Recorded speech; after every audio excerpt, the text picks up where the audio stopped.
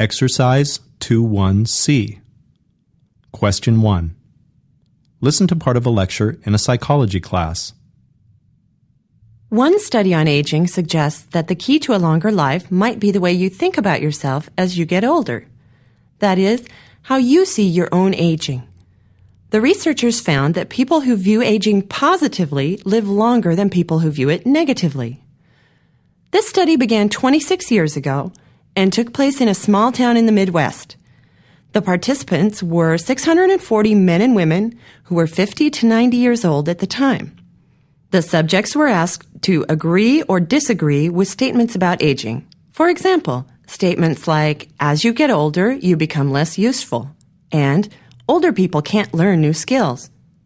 The data showed that respondents with the most positive attitudes survived a median of 22 years after their initial interview, while those with negative views lived just 15 years, a difference of 7 years. What is the speaker's main point?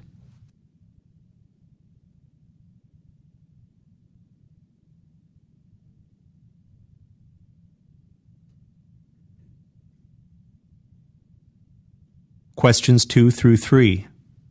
Listen to part of a talk given by an academic advisor. A bachelor's degree in engineering is the generally accepted educational requirement for most entry-level engineering jobs. In a typical 4-year engineering program, the first 2 years are spent studying basic sciences, mathematics, physics, chemistry, and introductory engineering, and the humanities, social sciences, and English. The last 2 years are devoted to specialized engineering courses. Some programs offer a general engineering curriculum, letting students choose a specialty in graduate school or to acquire one later on the job. Several engineering schools have formal arrangements with liberal arts colleges.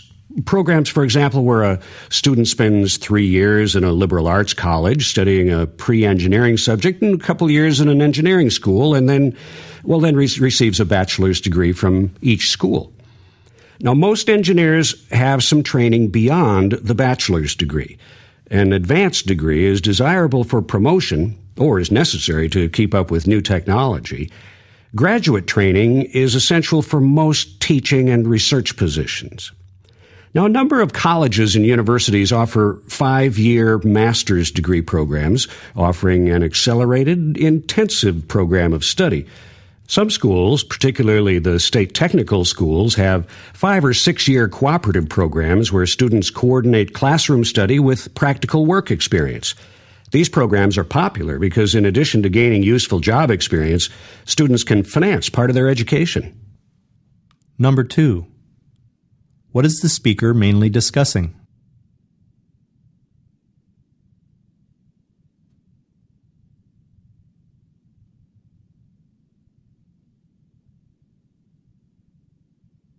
Number 3. How does the speaker organize the information that he presents?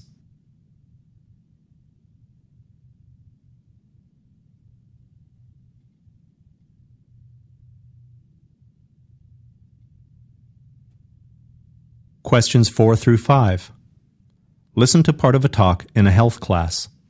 RSI, repetitive strain injury, is probably the fastest growing job-related illness. We hear about RSI so much today because of high-speed keyboard technology.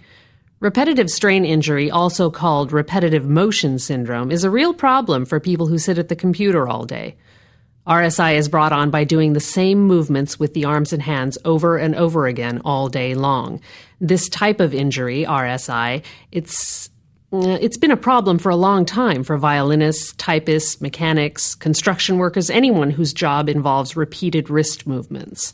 My mother used to work in the lab at St. Peter's, and she got something like that. She worked there for around 15 years, and it got to the point where she couldn't handle the instruments anymore. You could hear her fingers crack and pop when she moved them. Your mother may have had RSI, a serious case from the sound of it. RSI affects different people differently. Some people get an inflammation of the sheathing around the tendons in the hand called tendinitis. The inflammation makes your fingers painful and hard to straighten. It's possible your mother's problem was tendinitis. A more serious condition that a lot of workers develop is carpal tunnel syndrome, and that's when the nerves that go through the wrist to the hand are pinched by swollen tissue. The swelling causes a numbness or tingling sensation in the hand, and pain shoots up from the wrist, either up the arm or down into the hand. The pain can be so bad at night it wakes you up. Number 4. What aspect of RSI does the instructor mainly discuss?